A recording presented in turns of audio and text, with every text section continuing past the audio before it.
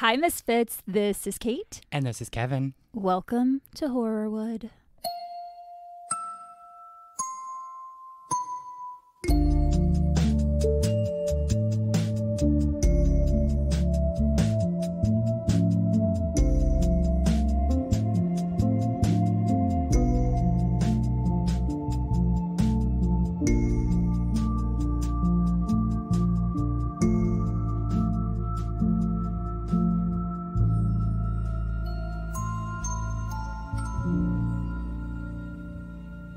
And welcome. I have nothing to say there. I don't know what I was going with. Hold on, I gotta bring up my notes. There they are. Okay. I like that, Kate. You're Thank just like, you. just give me a sec. I need a moment. I need a minute. I have some drainage happening in my head I think we all region. do. Like, It's my driving me sinuses crazy. are so dry right now. Oh. And you know how you can, like, feel it when you move your nose? And it's just... bleh. Yeah, I woke up and like my ears and my nose and my head and my everything. So apologies, everyone. I might pause in the middle of this to go blow my nose. Weird. I don't know why I thought of this, but I just watched a scary movie last night. Shocker. Tell me all about it. So, you know, this actually made it to theaters recently, and people were saying to go see it instead of the new Exorcist movie if you wanted a good possession movie. Oh, okay. I don't get me wrong, love the Exorcist right. believer. You've heard my talk. I have. My speech. TED Talk. So that would be an amazing TED Talk. Why this movie is amazing. You should do it. I would love that. So it's called When Evil Lurks, I think. Where Evil Lurks. Heard of that. It's on Shudder. It's from Argentina. Ooh. And it's a director who did a movie called Terrified, which sort of got a cult following and is really good. Okay. It's on Shudder if you get a chance. It's about this rural town in Argentina, and something's happening with one of the neighbors, and they're talking about being possessed. Like, this guy at this other house is possessed by, what do they even call it? A rotten. Like, they say he's a rotten. Oh, okay. And it's all about if you shoot the evil or if you kill the evil, the possessed one, it just jumps and it possesses someone else. Oh, I see. So it's kind of like a virus. Like, yeah. It keeps moving to different things and different people. And it's these two brothers in this rural town who are like trying to stop it, because how they brought this up is the guy that's possessed is like laying in this bed and he's just like inflated with like pus. Ew. And he's like giant and like gross. And when you were talking about the drainage and waking up feeling like full of crap, that's Just what full made of me think pus. of. That's what it made me think of. But it was really fucking good, and it was really dark. All right. Sorry, that was a long thing. Go ahead. I might cut it. I'm not all of it. I might like might just Kate's like, fuck that. Shut up. delete that whole conversation. No, but you know what I'm definitely not going to cut? The fact that a lot of you out there are giving us ratings, like good ones, and thank you. Thank you so much. Our rating on Spotify went up 1/10 of a point. You know what? We'll take it. it. We love it. Thank you so much. We're moving in the right direction. Even one good review is, in my book, really amazing. Oh, absolutely. So thank you. Cherish them all. So thank you so much. And we have a new Patronian. PT. We got to shout him out. James Harrington. Hey, James Harrington. This is your shout out. Shout out. Thank you so much. We totally appreciate your support. We seriously could not keep this thing going without all of you. So thank you so much, James Harrington. I don't know. I love though you did that, Kate. That's it. Kate also did a little dance with it, James. I did. So, you didn't get to see it, but trust me, it was We're gold. going to choreograph a dance for... No, I'm just kidding. Well, we might. We might. When I was in college, I took a ballet class, and I did my final dance number. I had to choreograph it with a friend of mine, Christine, who was also in the class. Uh-huh. And we did it to Anna Nolik's Breathe, parentheses, 2 a.m., and I got a C-. Why? Because it wasn't really ballet. Oh, it just wasn't the assignment whatsoever. Well, I mean, ballet's really hard. How am I supposed to dance? I just did kind of modern and swayed my arms a lot and looked everyone in the eyes. That was so creepy the way you did that. You know what wasn't creepy though? What? Halloween. It was so fun. Halloween was amazing.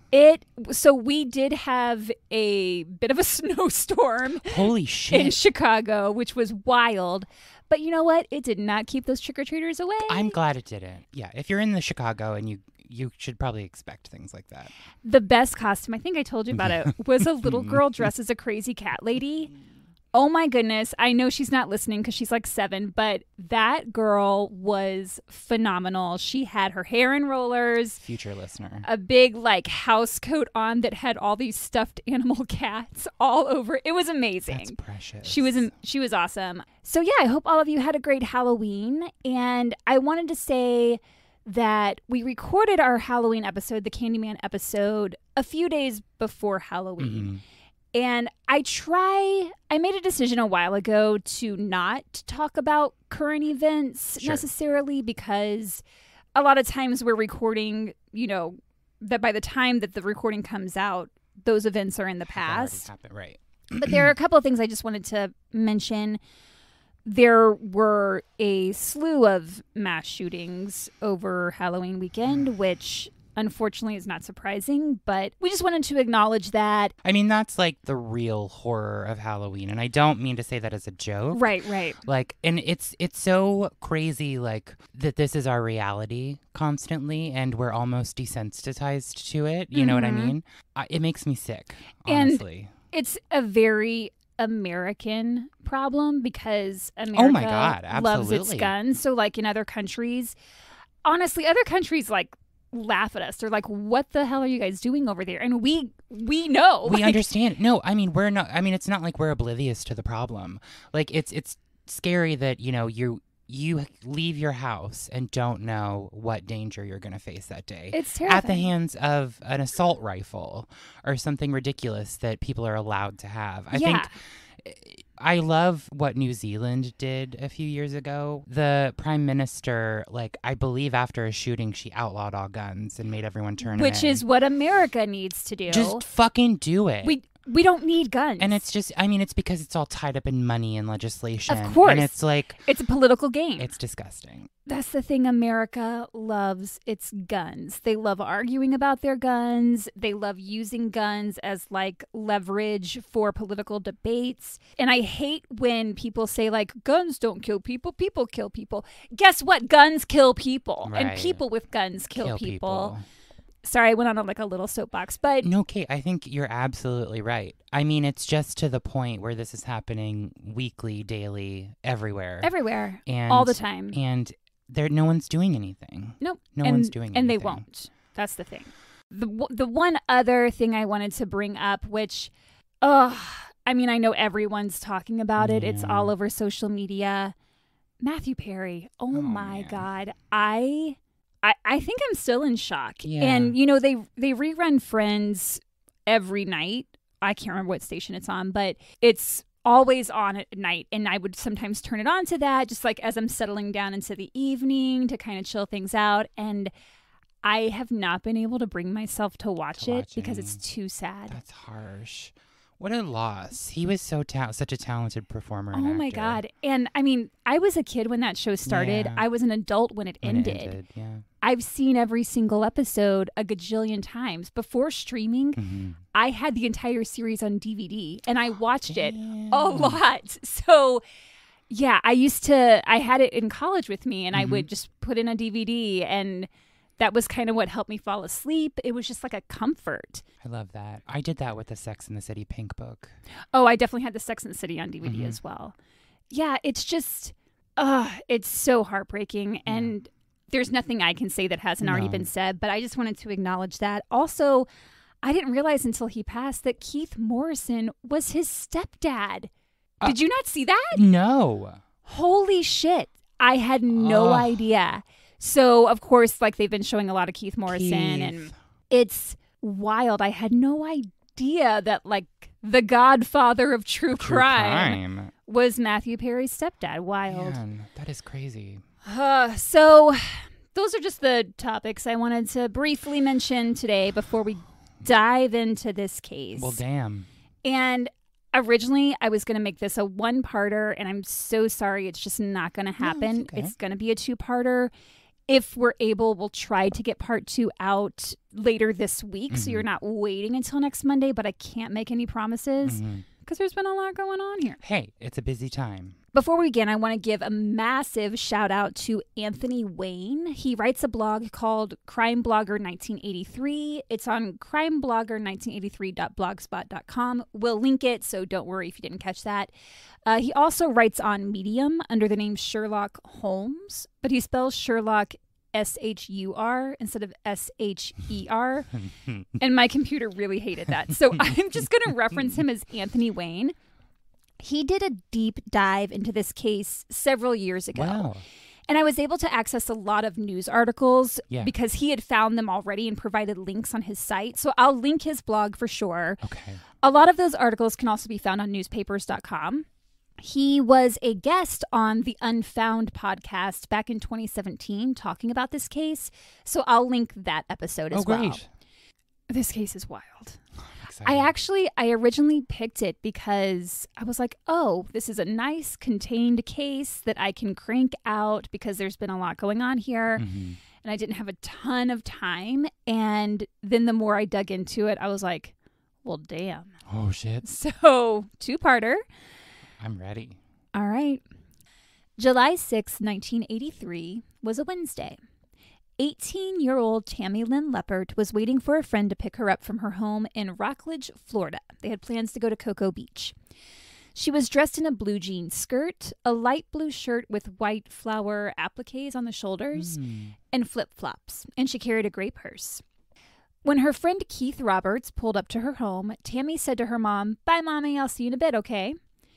Tammy's mom, Linda Curtis, noticed her daughter had not combed her hair before leaving, which was unusual because, according to Linda, Tammy was very particular about her appearance, always wanting to look her best when she was going out. Because Tammy wasn't just your average teen spending the summer eating pizza rolls and watching TV on the couch. Ooh, I want some Totinos. Oh, so good. Tammy was a rising star, a model, actress, and literal beauty queen. She'd been competing in and winning pageants since she was just 4 years old. I feel like you have some thoughts on that. I just, whenever I hear child pageantry, I think of like that TLC show, Toddlers and Tiaras. That's exactly what I thought And about. I always wanted those little fake snap-in white teeth. Wait, what? Oh, Kate, yeah, their teeth are not real. Stop. They have like they're like these little snap-in plastic or porcelain things that you pop over your teeth, and they're just like bright white. They're like veneers for toddlers. Yeah. Seriously? Yes. I did not know this. I don't think I'm making that up. Do they make them for adults? Serious question. I think so. I don't know. I think you and I should get some pop-in white teeth. I could use that. them. Me too. These old corn kernels are crumbling. Corn kernels. So Tammy had also recently completed a couple of small roles in films. One in the movie Spring Break, which was about college kids on spring break, and a bit part in a little movie called Scarface. Holy shit. Yep. I've never seen it. Okay, not gonna lie, neither have I. I've seen parts God, of it. We should watch it. But I've never seen the whole thing all the way through start to finish. Tammy had her sights set on Hollywood. And in Brevard County, Florida, where she grew up, she was considered high profile, a big fish in a small pond. Oh, I love that. Which is why it really stuck out to Linda that her daughter had not combed her hair before leaving that day. Yeah. That is strange. Yeah. Tammy and Keith drove to Cocoa Beach about half an hour away from her house. She loved Cocoa Beach. It was one of her favorite places. Keith stated that Tammy had asked to borrow $300, which he gave to her. That's a chunk of change. It's a lot of money, especially back in 1983. Was it just to go to the beach? Unclear. Okay. And Keith also said that Tammy tried to convince him to take her all the way to Fort Lauderdale to see a friend. He refused to do it, saying he didn't have the time because Fort Lauderdale was 2 hours away from Rockledge, where they were. That's crazy. He was like, absolutely not. That's too far away. That wasn't the plan. He said, why don't I just take you back home? Yeah. His refusal to drive her to Fort Lauderdale really upset her. They got into an argument, and according to Keith, at that point, Tammy said, let me out, let me out. She just wanted out of the car. So he was like, all right, whatever you want. He dropped her off in a parking lot in Cocoa Beach, and Tammy Lynn Leppert was never seen or heard from again. Fuck. This all seems really weird and kind of shady. It's very weird. Everyone in it is kind of shady. We're going to go into some background. We are in Florida. Okay, I didn't want to say it, but since you did, I'm there's a lot of stuff going on. The penis of America is what I've heard it called. Sorry. That's a joke from 30 Rock. All of our Florida listeners just turned off the podcast. No. Listen, there are some great people in Florida, mostly around the Disney area. But that you've localized it to a specific part. I'm kidding. Have you been to Florida, Kate? Do you ever go? Have. I mean, I don't go. You don't just go? I don't just hop on a plane and go. Kate's like, I'm going to Florida. And I say it just like that. Florida. I went when I was a kid, because I went to Disney, and then when I was in high school, my school went down there for a trip, but that's really it. My grandparents would always spend the winters in Daytona Beach. Which was cool, and they were racing fans, and we would go to Disney. And my ex-boyfriend and I also went to Clearwater for a week once. Okay. Which was really beautiful. We both got really sunburned, though. So that's where you got the sunburn? Yeah. And he got sunburned on the back of his legs so bad he couldn't walk. Oh, so we had a nice 1 or 2 days, and then we were both just yelling at each other because we were in pain. Oh, no. Wear your sunscreen, everybody. Yeah. So as I was mentioning, I picked this case because I thought it was going to be pretty straightforward. But then the more I read into it, the more I was like, what? Nothing. I should know that nothing is straightforward in true crime or in life. That's a lie they tell you. Nothing is ever easy. Nothing is ever free. It's tough to know who to believe in this case. There are a lot of characters here. So let's start from the beginning. Okay. Tammy Lynn Leppert was born in Brevard County, Florida on February 5th, 1965. Her father's identity is unknown, and Tammy took the surname of her stepdad. She had 4 half-siblings, Debbie, Rick, Suzanne, and Bonnie, and I believe Suzanne and Bonnie are twins. Oh, wow. Not a ton is known about the siblings, but we will talk about Debbie and Suzanne a little bit later. Mm-hmm. According to her mom, Linda, Tammy had been a hyperactive child, so to channel that energy, she enrolled her in pageants beginning at the age of 4. Linda had also been a contestant in pageants when she was younger, and she felt they were a great way to develop self-confidence and a strong sense of values and good sportsmanship, so she thought it would be a good outlet for Tammy. Did Tammy like it? It seems that she did. It just, in that world, it always feels sometimes like the mom is kind of projecting onto the daughter. Well, we're going to see a lot of that. And also at 4 years old, I don't really know that you can make your own decisions. I don't know that you can make a decision like that. Yeah. Even at 12, my mom made me be in Oliver, the musical, at the community theater. Granted, I ended up loving it. Okay. But at first, I was like, I don't want to do this. Yeah. Well, Linda estimated that Tammy competed in around 400 pageants. Oh, that's a lot. During her childhood. She won almost 300 of them. With titles like Little Miss Florida and Little Miss Talent. Little Miss Alligator. Little Miss Alligator. Little Miss Swamp. I'm making that. You should. In an article by Billy Cox for a local paper titled Florida Today, Tammy said of her pageant days, quote, "I always liked showing off in front of people. When I was a little girl, the reason I liked to do pageants was because I enjoyed dressing up." So it seems like maybe she did like it. But again, it's also kind of all she knew from a very young age. So it's hard to really know about that. And despite having 4 other children, Linda seemed closest to Tammy. Tammy's career became her life. And essentially her livelihood. Wow.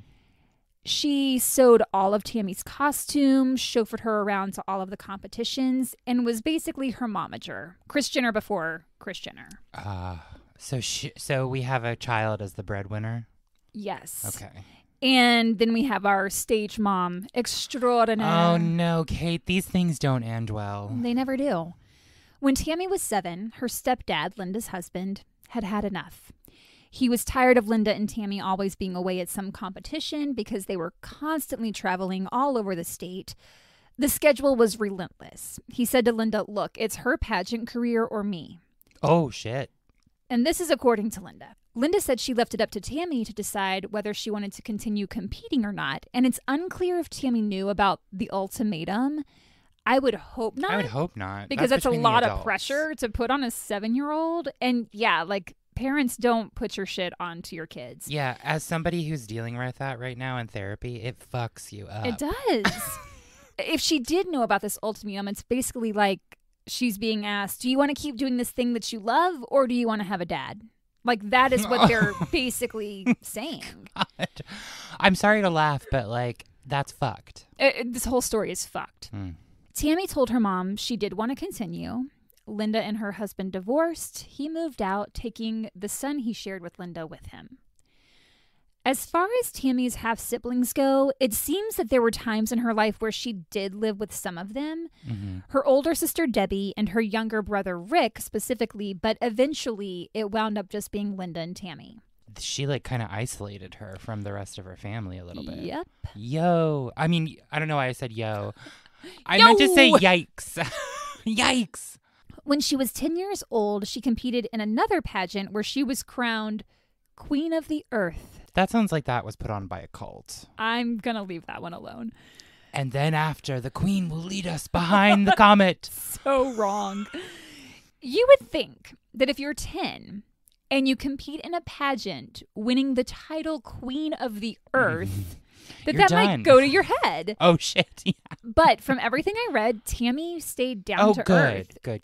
She was always kind and outgoing. No one had a bad thing to say about her. Like in this entire story, all of my research I did, they talk about how kind she was, how bubbly she was, very poised.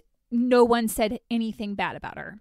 On the episode of the Unfound podcast I mentioned at the start of this, Anthony Wayne describes a time when Tammy was in a pageant competition, and when it came time to announce the winner, the host accidentally called the name of another little girl.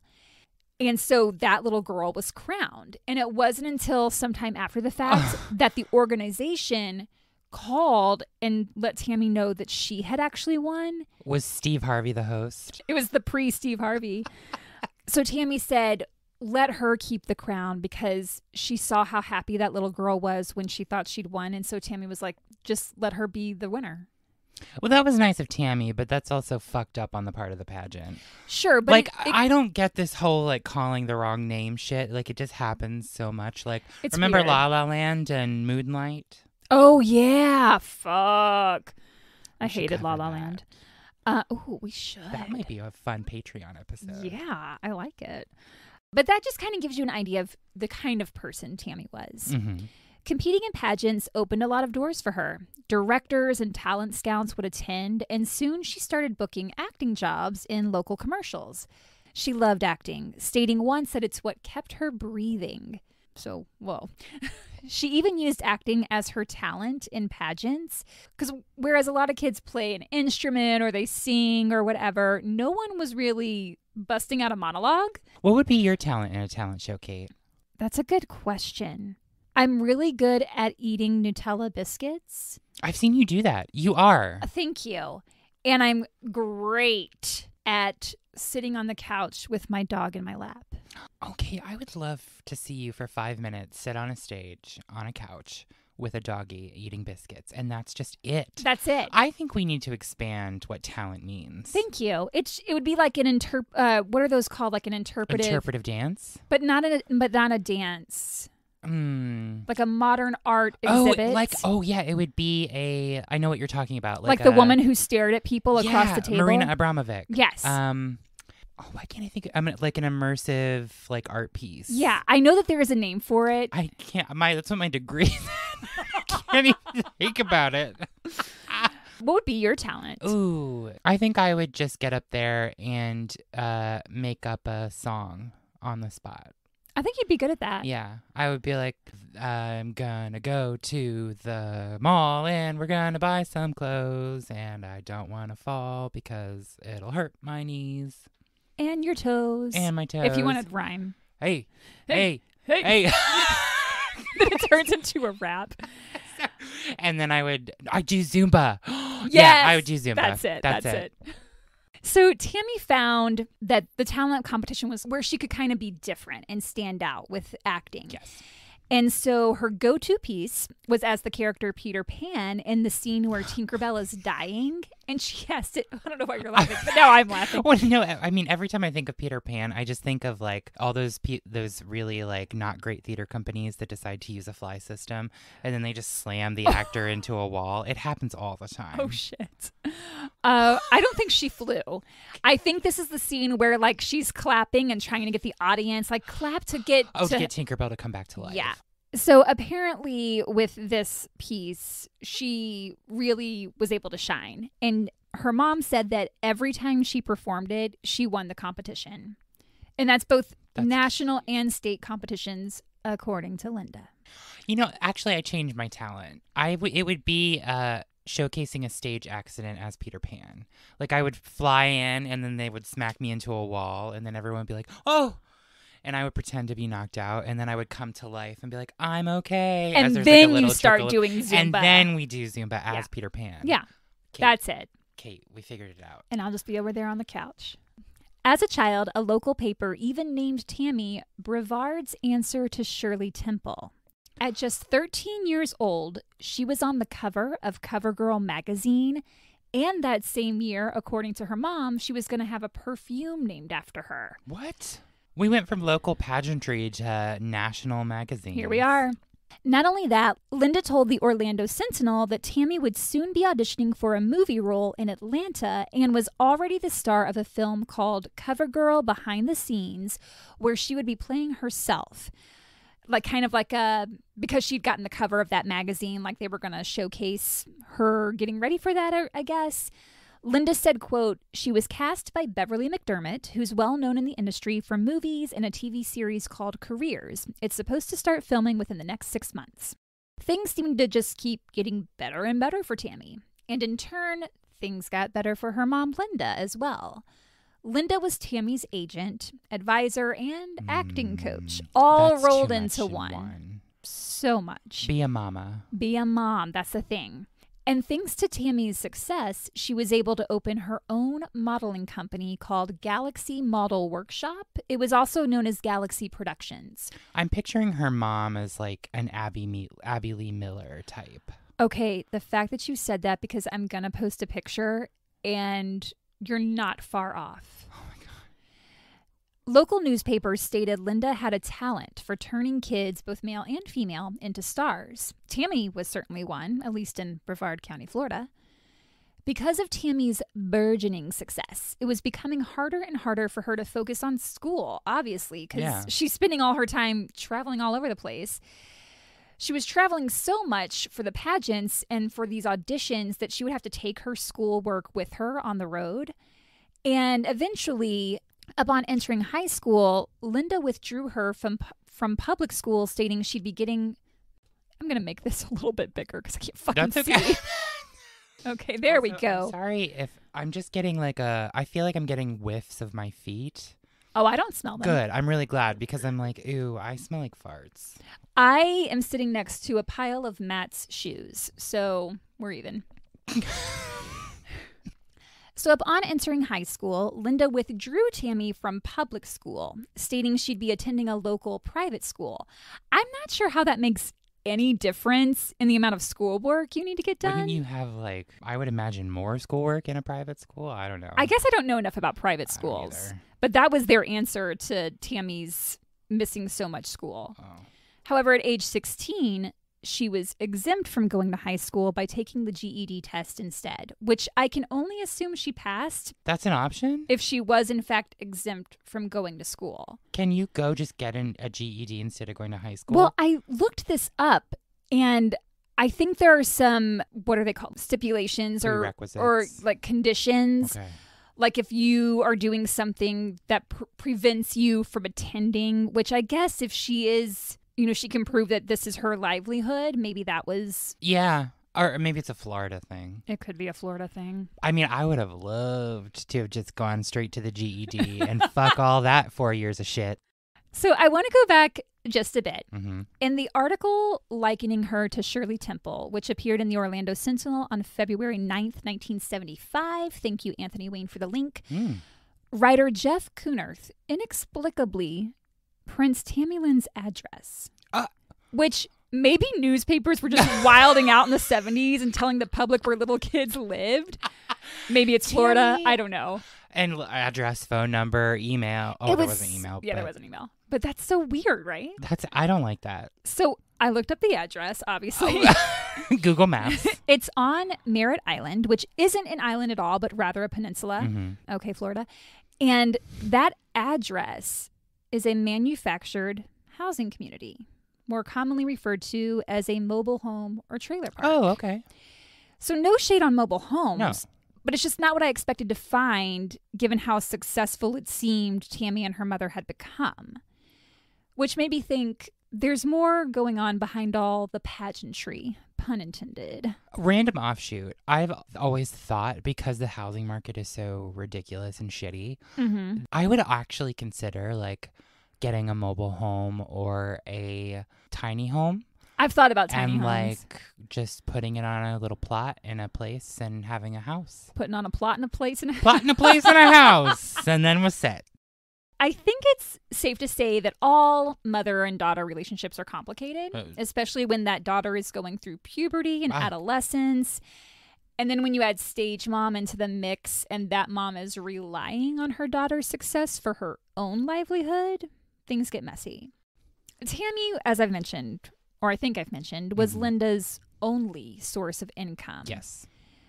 Even though she had this modeling company. Yeah, that's weird because you think she'd be making money off all those other kids. Mm-hmm, you would think. And I do think that was bringing in some money, which we'll talk about in a minute, but it wasn't because those kids were successful and she was getting like a manager's fee. So she wasn't doing a good job. Not so much. Because she was very focused on Tammy.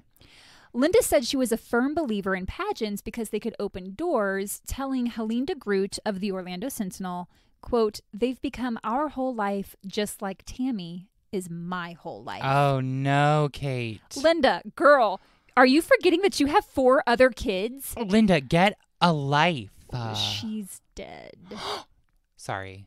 Oh, no. Well, at that time, she should have got get a. Oh, no. I'm going to stop talking. Kevin, speechless? Please continue. Like I mentioned earlier, although some of the other kids did live with Tammy and Linda at one point, it eventually became just the 2 of them. One of Tammy's sisters, Suzanne, was adopted out and never even met Tammy. I can only assume it was the same for Suzanne's twin, Bonnie, though I can't confirm that. But Tammy's older sister, Debbie, who's technically her half-sister, right, did live with Linda and Tammy for some time, and so Debbie, who was 4 years older than Tammy, witnessed a lot. According to Debbie, Tammy and Linda used to fight a lot. During one of these fights, Linda threw a butter knife across the room at Tammy. Debbie also said that Linda herself had a rough childhood, so it seems the pattern of abuse was repeating. It does repeat. That sounds like I, Tonya. Do you remember? Oh, that was a good movie. Yeah. I mean, it sounds like that relationship, that mother-daughter. I got you. Yeah. Debbie's also quick to say that she loved her mom and that her mom loved her kids, but just didn't know how to show it. That's tough. Yeah. Oh, man. And then, of course, Tammy is like wrapped up in her so hard. Oh, yeah. Yikes. I don't love it. Debbie also told Anthony Wayne, a.k.a. Crime Blogger 1983, a.k.a. Sherlock Holmes, that at one point, Tammy was supposed to attend a party with a friend. And it sounds like it was a work-related party by the way she says supposed to attend. Tammy arrived with the friend, and when she got there, it became pretty clear that the men at this party expected sexual favors from Tammy and her friend. And Tammy was likely still a minor at this point, though we don't have an actual date for when this occurred. Tammy was, of course, disgusted and upset and called her mom. She was like, "Mom, you're not going to believe this. These guys want me to do these things." Like, what? And so she's expecting her mom to be like, "Oh my God, get out of there," you know. But instead, it seemed like Linda knew that this was going to be expected of her at the party and basically told her, "Well, do what you have to do." No, Linda. I take that to mean that she's saying this is how the industry works. You have to do it. You have to do this. You do not have to do this, Tammy. And she didn't. She left the party. Good. Oh, good for Tammy. Yeah. But according to Debbie, this wasn't the only time this kind of thing happened. It was like Linda was trying to pimp out her own daughter to get financial gain. Gross. Again, that is from Anthony Wayne, who was able to talk to Debbie. That's what she told him. We don't know all of the Right. We're not privy details. to all of the information. Exactly. Linda Curtis was described by multiple people as a con artist. I thought when you said that, I thought you were going to say as a cunt. Sorry. Nope. I heard the hard C and I was like, oh, Kate, we're going there. She had that company, the modeling company or whatever you want to call it, Galaxy Productions.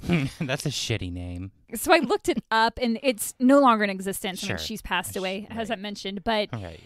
There is a company in Florida called Galaxy Productions. Oh, it's like an event coordinating kind of place or event planning. And I think they're probably fine and not putting... No, I'm sorry. In the context of Linda having a company named that, I'm sure Galaxy Productions puts on wonderful events. I actually like the name of it. I'm not going to lie. I think she was advertising it as a modeling/talent agency that also offered acting classes and was going to make your kid a star. She could make your kid a pageant winner and get them commercial work and work in TV and film, sort of like, look at my daughter. This was all my doing. And this is one of the oldest scams in the book. Oh, gross. I know where you're going. Yeah. So she wasn't making money. Well, I mean, she was conning people. She was conning to people. get money from them. Exactly. Got you. I think it happens. Well, it definitely used to happen a lot in the entertainment industry. I think it still does to an extent. What she'd really do was make you give her money for classes or photos or whatever for your kid, but not actually deliver any real results. She'd just pocket that money and spend it on, I don't know, costumes for Tammy. Something Fake for popping Tammy. teeth for toddlers. Fake popping teeth for toddlers. Say it 3 times fast. Fake popping teeth for toddlers. Fake popping teeth for toddlers. Fake popping teeth for toddlers. Good job. I did it, Kate. Yay. Linda Curtis had a way of bending the truth and embellishing when she felt it could further Tammy's career. Mm-hmm. For example, like I mentioned earlier, she told the Orlando Sentinel that Tammy was going to star in a film called Cover Girl Behind the Scenes. And I'm going to read her statement again just to refresh your memory. She says, quote, Tammy already has a lead role playing herself in a movie called Cover Girl Behind the Scenes. She was cast by Beverly McDermott, who's well known in the industry for movies and a TV series called Careers. It's supposed to start filming within the next 6 months, I think in Florida. So I intentionally left out the I think in Florida part earlier. Mm-hmm. It was the part that immediately jumped out at me when I read the article, because you would know for certain where the filming was to take place. Tammy was 13 years old at the time. Mm-hmm. There is so much paperwork involved if you're going to perform a role on camera. If you have to travel for the role, you're compensated for that. There would be a per diem. All of that would have been worked out before any papers were signed. And especially because she's a minor. And she's a minor, I was just going to say, yeah. So then I did the obvious thing and looked up the film Cover Girl Behind the Scenes, which, based on my very deep dive of the interwebs, doesn't exist. Exactly. It doesn't have an IMDb page. It's not listed on Tammy's IMDb page. And I searched the web but could not find anything. So then I looked up Beverly McDermott. Mm-hmm. She was indeed a casting director at that time, and she was based in Florida. But she didn't work on a show called Careers, as Linda stated, and there is no mention of the CoverGirl movie. I would think if Beverly McDermott had learned that her name had been credited in the paper erroneously, she would have called to correct that, but not necessarily. And who's to say she ever even knew about the article? I also tried to find more info on the perfume that was supposedly going to be named after Tammy, but I couldn't find anything. I think Linda just said things and embellished things to drum up publicity for Tammy. And I also think she had a contact with the local papers, Florida Today and or the Orlando Sentinel, but mainly Florida Today because it seems a lot of the things reported in these articles are statements made by Linda that are taken at face value without any fact-checking, like the number of titles Tammy won and what movies she was up for. There's a Florida Today article by Billy Cox. The majority of the Florida Today articles are by this guy, Billy Cox. Not all, but most of them. It's dated September 20th, 1995, and it focuses on Linda because she was on her deathbed at that point. This is 1995. Okay. In the article, Billy writes, quote, As owner of Galaxy Productions on Merritt Island, Curtis's track record for turning youngsters into beauty contest and talent show winners, complete with big money incentives, drew reams of national attention during the 1980s, from ABC's 2020 to Life magazine. Did it? No.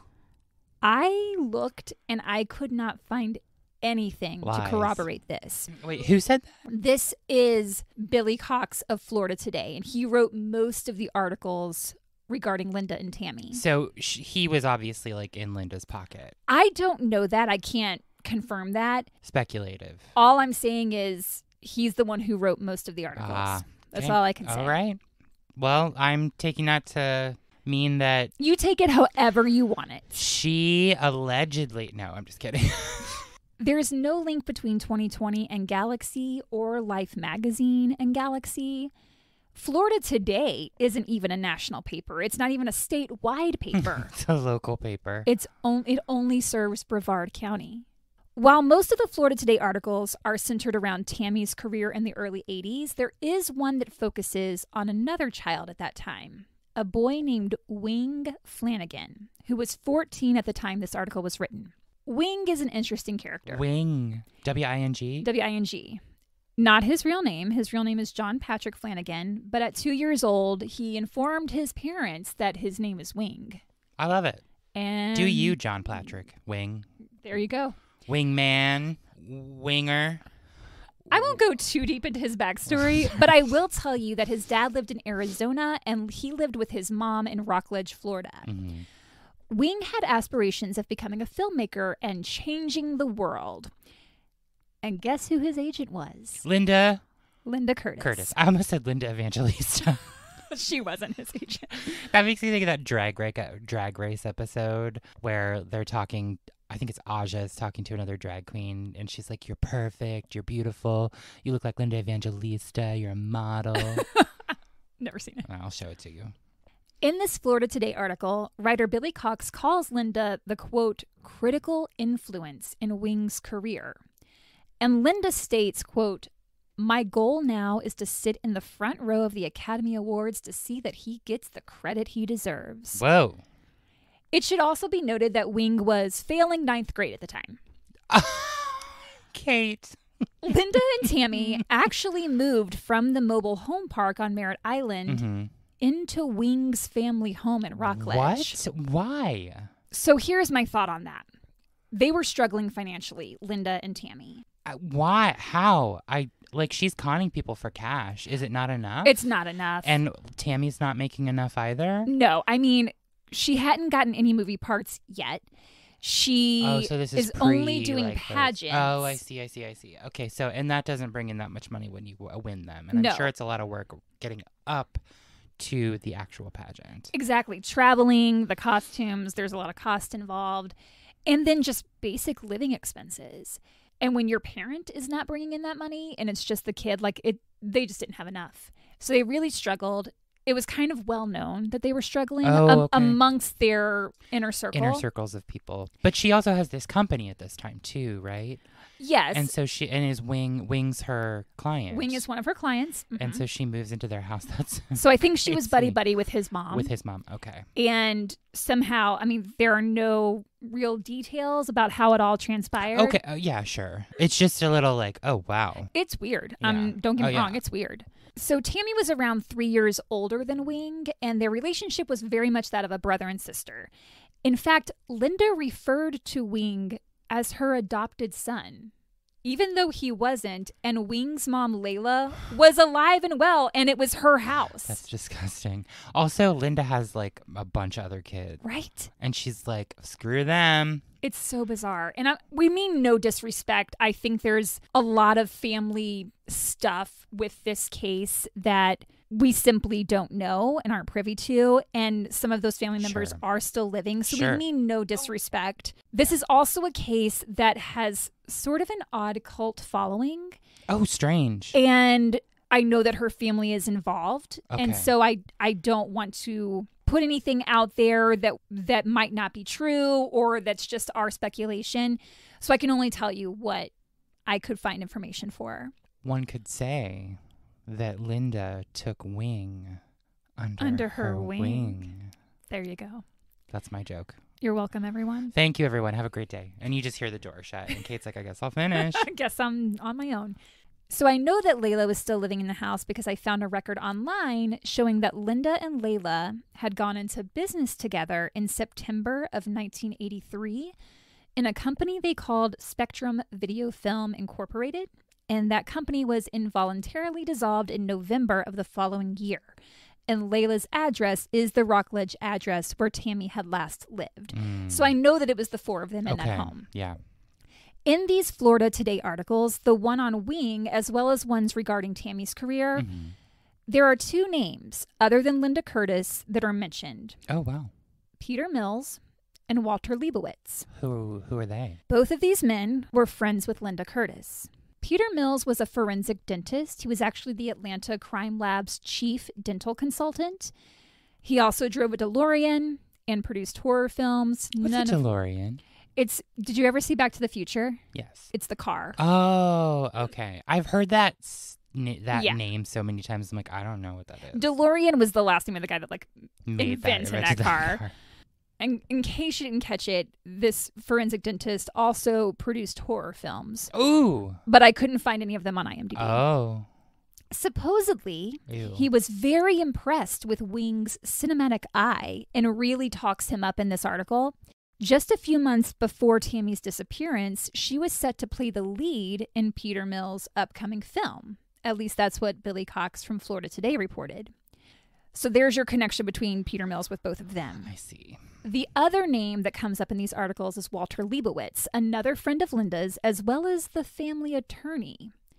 He also had a Miami-based communications firm and is quoted in Wing's article as saying, quote, Wing certainly has the potential to make a major contribution. Anything I can do to help him, I'll try to do. And in an article about Tammy, Billy Cox mentions that Tammy made a guest appearance on a show called Money Talks, hosted by Walter Leibowitz. And Leibowitz told the paper, quote, I thought she handled herself great. She was smooth and poised. If Tammy gets the right break through the right vehicle, she could be the star of the future.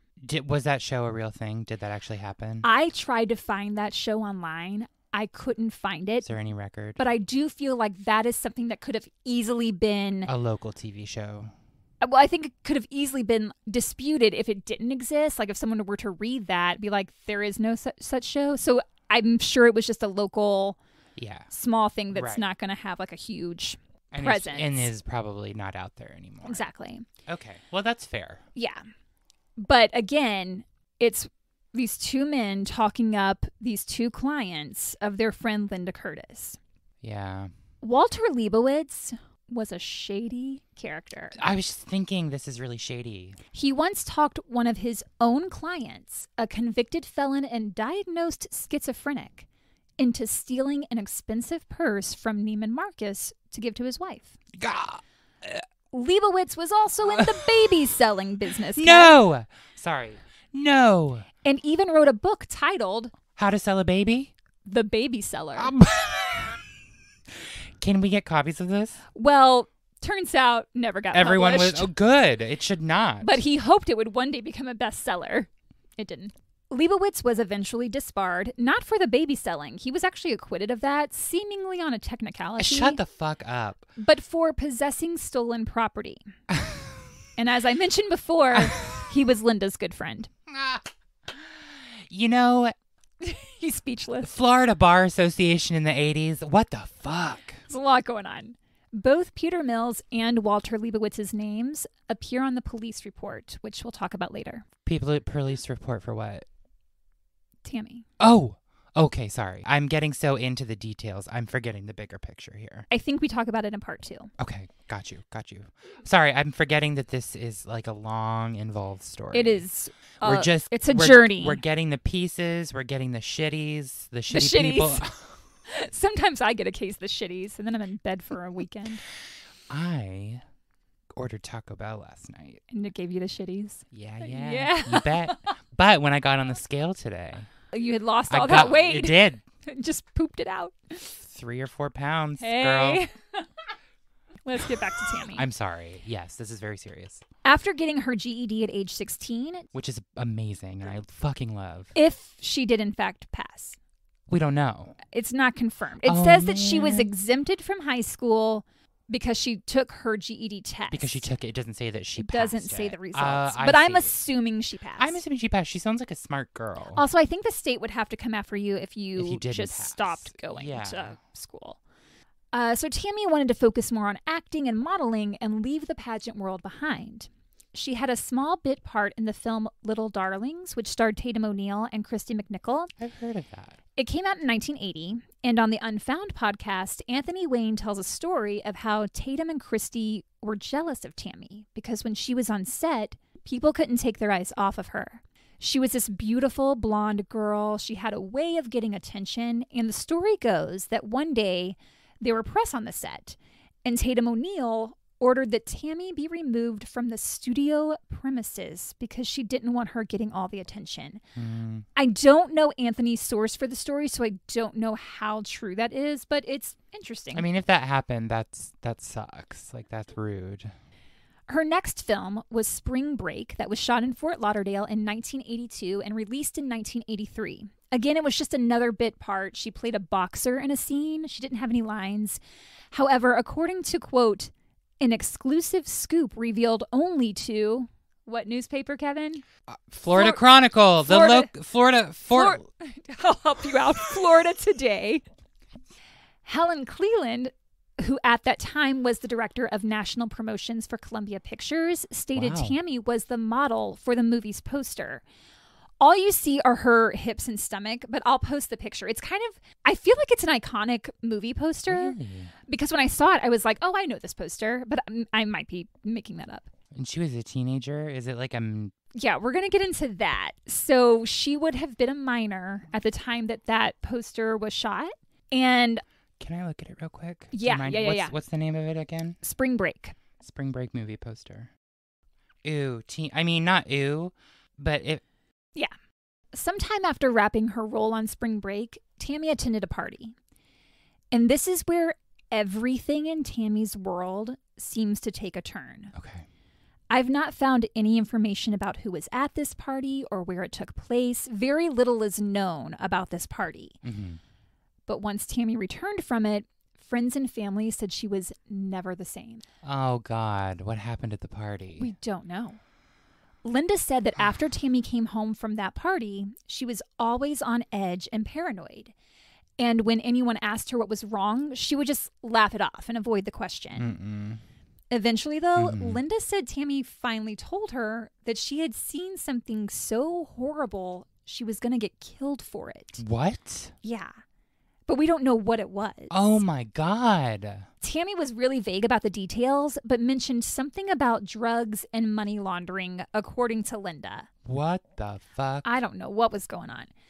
Linda said Tammy became really withdrawn during this time, mostly just keeping to herself in her room and avoiding her friends. She sounds scared. Yeah, she definitely was, and people around her at the time said that that fear was genuine. Palpable. One of those friends was Rick Adams. He and Tammy had been really close growing up. He was about 2 years older than she was. And it was more than a brother-sister type of relationship, but not a serious romance. It was like somewhere in the middle. In a Florida Today article, Florida Today, dated March 18th, 1990, Rick said Tammy could have dated anyone she wanted to, but he thinks perhaps the reason that she was close to him was because he never wanted anything from her. She felt like she could trust him. That's nice. Yeah, there was just like a comfort there. A kindness where not everyone's just asking you to do something so they can get money from you. And that she wasn't expected to be sexual because that was such a big part of poor girl. Her career and just all of that. She was his date to both his junior and senior proms. I love it. However, once he graduated college, the two drifted apart. No. Rick said, quote, Tammy had a lot of pressure about her appearance in public because of who she was. She felt like she had this image she had to live up to. Everything she did was like fine-tooth combed.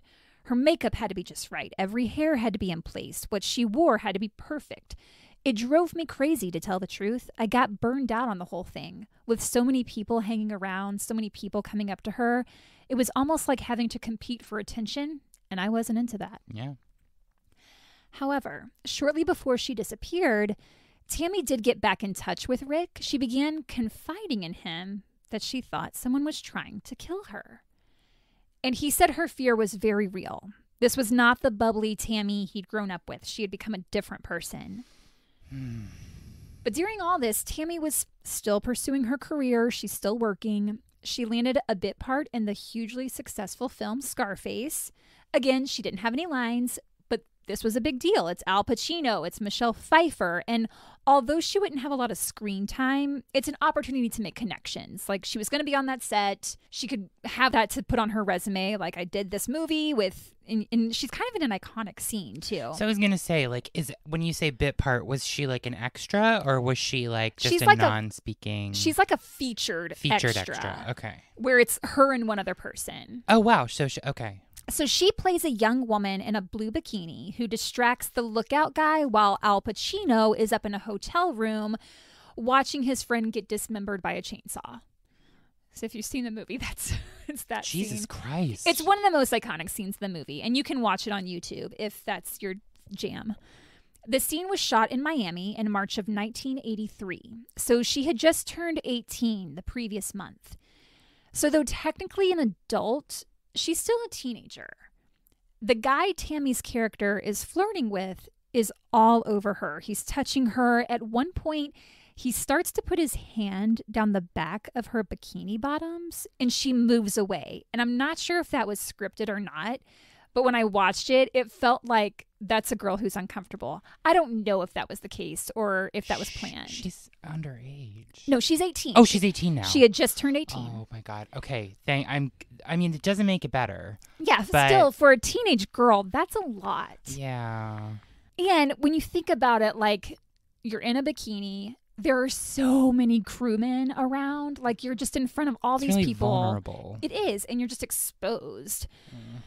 Since her scene was being shot in Miami, which was about a 3-hour drive from Rockledge, she had to stay with the family friend that was based in Miami, baby seller and purse thief Walter Leibowitz. Baby seller and purse thief.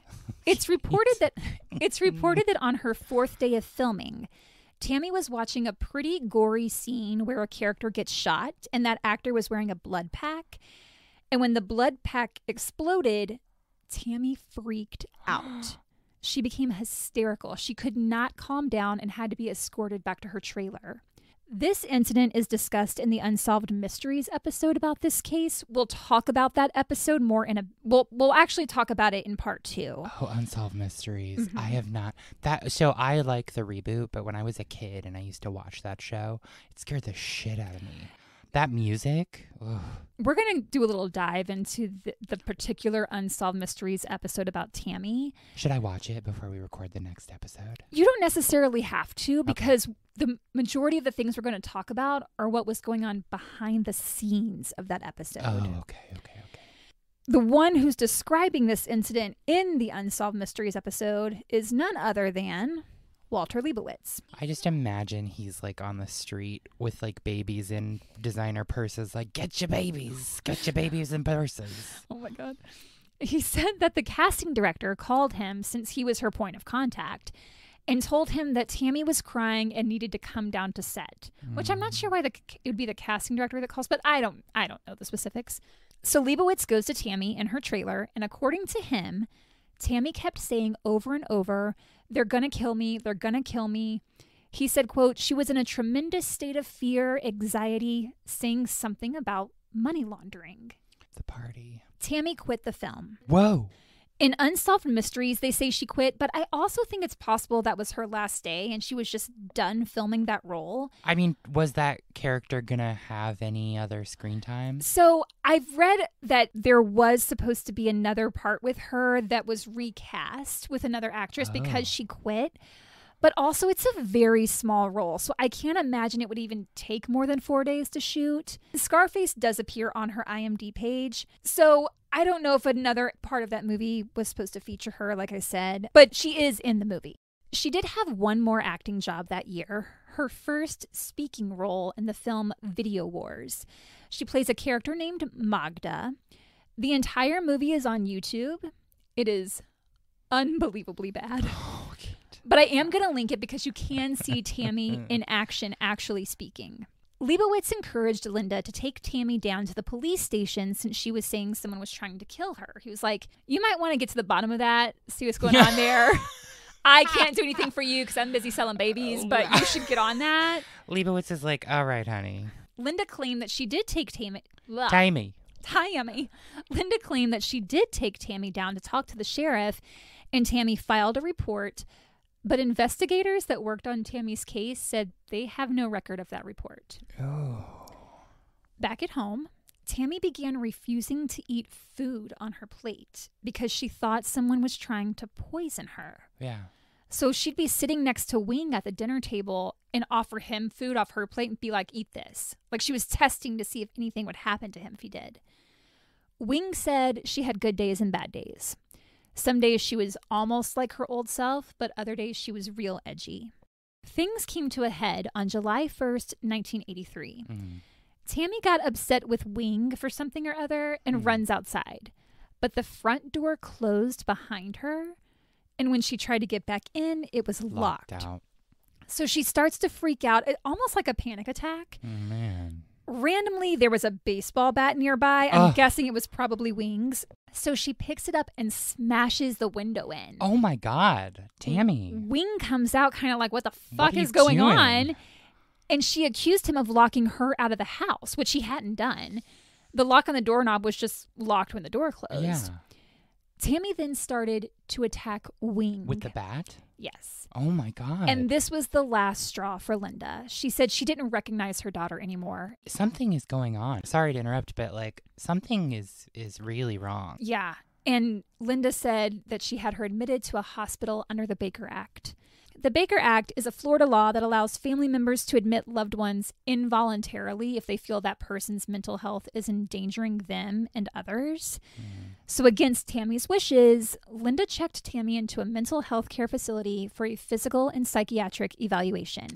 I mean, I know that sucks for Tammy, but if you're feeling so paranoid and scared and it's affecting your life in such a negative way, I can see why her mom would have done this. I do understand it, especially when you are attacking other people in your home. Yeah, that's a little far. Yeah.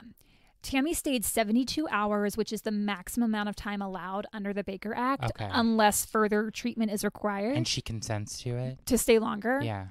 I don't know that she even has to consent under that act if they say that she needs treatment. More than 72 hours. Got you. She was examined by Dr. Barry L. Hensel, Ph.D. No drugs or alcohol were found in her system, and according to her friend Rick Adams, she never drank or did drugs. So they were able to quickly rule out substance abuse as a cause for her erratic behavior. And while she was at this facility, she reportedly didn't display any signs of aggressive behavior or behavior that would be considered out of the ordinary.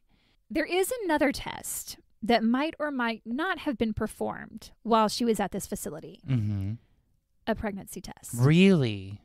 And I say might or might not because Tammy's half-sister Suzanne says both a blood and urine test were performed and both came back positive and indicated that Tammy was about 3 months pregnant. Whoa. However, this has not been corroborated. Not corroborated. And remember, Suzanne was a sister that never met Tammy, but she has kept an online presence in efforts to find out what happened to her. Sure.